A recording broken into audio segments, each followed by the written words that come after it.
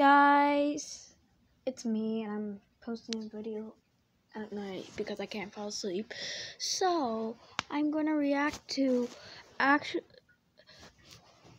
like dark messages behind nursery rhymes. So this is my first reaction video. So yeah, if you wanted to watch this by yourself without me interrupting every now and again, just go to the this show on YouTube. So yeah, let's get started. Plagues, murder, human sacrifice. This is hardly the stuff of children's literature, or is it? Once you hear the dark messages behind nursery rhymes that you thought you knew, you'll have to agree that Mother Goose has earned her place alongside the world's greatest horror writers.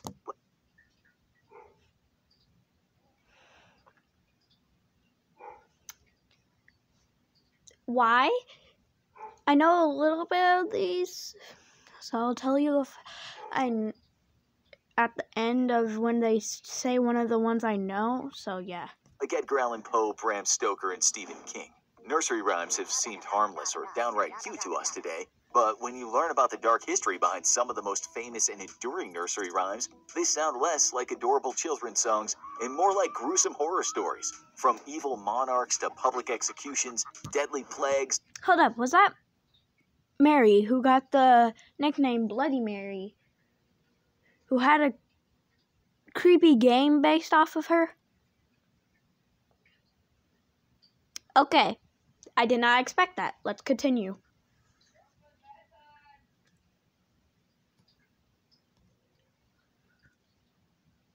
To brutal murders, nursery rhymes are more than just background music for fun children's games. They're a living record of some of the history.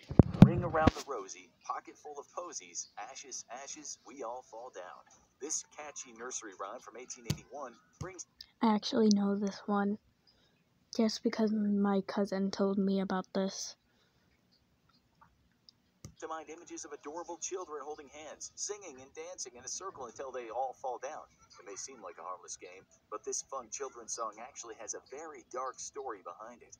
The memorable rhyme is actually about the Great Plague that hit London in 1665, killed up to 15% of the entire population of the city. The rosy refers to the painful and highly visible rash that was... I saw some pictures of when that happened because I was studying it, and it looked painful. So this is nothing to the actual pictures of people who had it. The hallmark symptom of the plague. Death and disease were so rampant in the crowded cities that citizens took to filling their pocket with sweet-smelling flowers like posies to cover up the stench of death that was everywhere. And the mention of ashes is a reference to the thousands of bodies of plague victims that were unceremoniously burned in an attempt to prevent the spread of the disease and to clear the city of the piles of bodies of victims. I got told a different version, like they said it goes ring around the rosy and that whole thing. It says ashes, ashes, like human ashes, and we all fall down. Two different versions I heard is we all die or we all go to... I don't like saying it, so yeah. Let's carry on. There's definitely more to this children's song and game than it first appears. The often brutal reality of life in London has inspired more than one dark poem, and it's not just plagues that provided dark fodder for nursery rhymes. London Bridge is falling down, falling down, falling down. London Bridge is falling down, my fair lady. Don't let the catchy tune of this I did not hear this one before. classic nursery rhyme fool you. There's an incredibly dark history behind London Bridge's sweet melody. The rhyme was penned in 1744 and was allegedly written about a Viking attack on London in the early 1000s. According to a legend, the group of Vikings under King Olaf II of Norway stormed the city and destroyed the iconic bridge, but there is much debate among scholars over whether this attack ever actually happened. Even if the story of a violent Viking attack turns out to be nothing but legend, there's more darkness behind London Bridge that might be even more brutal than a Viking. Okay, I did not hear the first version I think the version that they're about to say, I did hear. I'm not spoiling it. Invasion.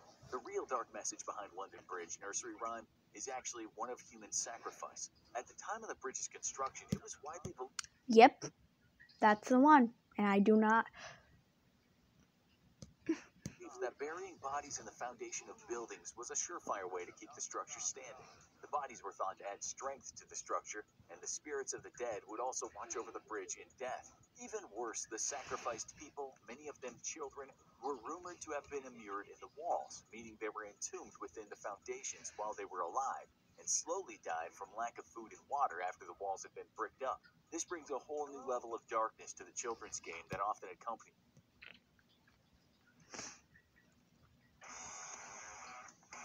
No!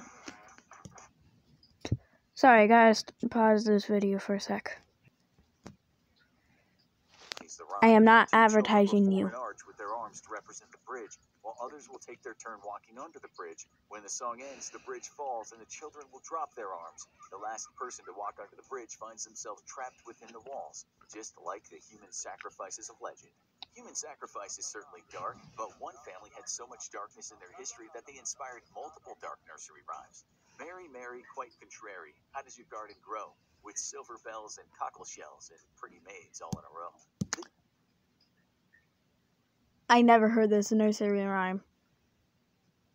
Sweet and harmless sounding rhyme from 1744 is actually all about a very dark subject. Mary, the First of England, also known in history as Bloody Mary. She was the first woman to rule England. Bloody Mary, but I want to sing the song, but I'll also get copyrighted for singing the song because it's called Bloody Mary from the Wednesday show, if you watched it. In her own right, and though her reign was short, it was brutal and bloody. Mary's father, King Henry VIII, had split with the Catholic Church over the Church's refusal to grant him a divorce from Mary's mother, Catherine, the first of his eventual 6 wives. A staunch Catholic herself, when Mary took the throne, she set about reversing her father's religious reforms and exacting her revenge for this horrific treatment of her mother. During her short reign, Mary made it illegal to practice a different religion than the monarch, and brutally tortured anyone who refused to convert to Catholicism. Under Mary's rule, hundreds of heretics were burned alive at the stake. Religious trees, the silver bells and cockle shells in the rhyme might sound like beautiful flowers or harmless gardening instruments, but in reality, they were actually medieval torture devices rumored to have been used on heretics under Mary's orders. Bloody Mary's reign was so brutal that it inspired more than one dark nursery rhyme, including this one from 18... More than one. Don't question, but I researched a lot of this stuff about the past, and it turned out that she's the reason why the Bloody Mary horror game is a thing. It was based off of her. So let's get this. 5. 3 blind mice. 3 blind mice. See how they run. See how they run. They all ran after the farmer's wife, who cut off their tails with a carving knife. Did you ever see such a thing in your life as 3 blind mice? The 3 I heard this rhyme. I don't know what they're talking about because I never heard how bad it was. Blind mice in the rhyme were thought to be 3 prominent Protestant bishops, Hugh Latimer, Nicholas Radley, and the Archbishop of Canterbury, Thomas Cranmer. These formerly powerful men not only refused to convert to Catholicism under Mary's brutal rule, but they also actively plotted to overthrow her. The plot was discovered and the 3 religious men were charged with treason and burned alive at the stake. Their executions were some of the most high profile of the many, many brutal executions doled out during Mary's reign.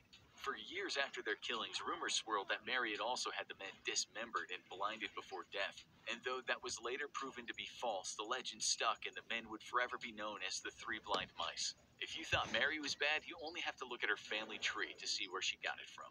Another popular nursery rhyme from 1805 was based on the dark deeds of Mary's own father. Old Mother Hubbard went to her cupboard to get her poor doggie a bone. When she got there, the cupboard was bare, so the poor little doggie had none. This rhyme might seem benign and wholesome, but it's actually a potent example of the terrible wrath of King Henry VIII. Apparently, Old Mother Hubbard wasn't a woman at all. The character was actually a mockery of Cardinal Thomas Wolsey, the Catholic priest who refused to help King Henry get an annulment from his first wife, Mary's mother, so he can marry his mistress, Anne Boleyn. Wolsey's refusal to help Henry get the annulment he so desperately wanted led to Wolsey's political downfall and Henry's eventual split from the Catholic Church, forever changing religious life in England and around the world. The story is especially dark when you realize that Henry went to all this trouble only to have his marriage to Anne last for a mere 3 years before he had her beheaded for treason, so he could marry the third of his 6 wives. Mary's brutal persecution of heretics is legendary, but here too she took a page out of her father's books. This 1784 rhyme paints a disturbing picture of how Catholics were treated under her father, King Henry. There's no denying that Mary certainly learned a thing or two from him in her later persecution of Protestants. Goosey, goosey gander, whither dost thou wander? Upstairs and downstairs and in my lady's chamber.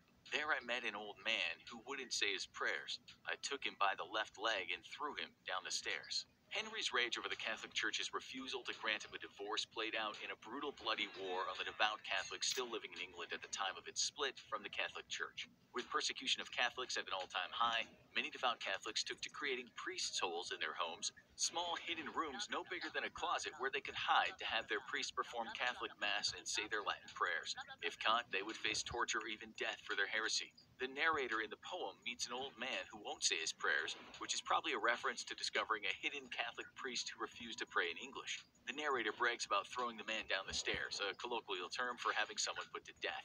Henry and Mary are far from the only monarchs to have inspired nursery rhymes with their lurid and sometimes dark deeds. Georgie Porgy pudding in pie, kissed. I never thought it would be this dark. So yeah. The girls and made them cry.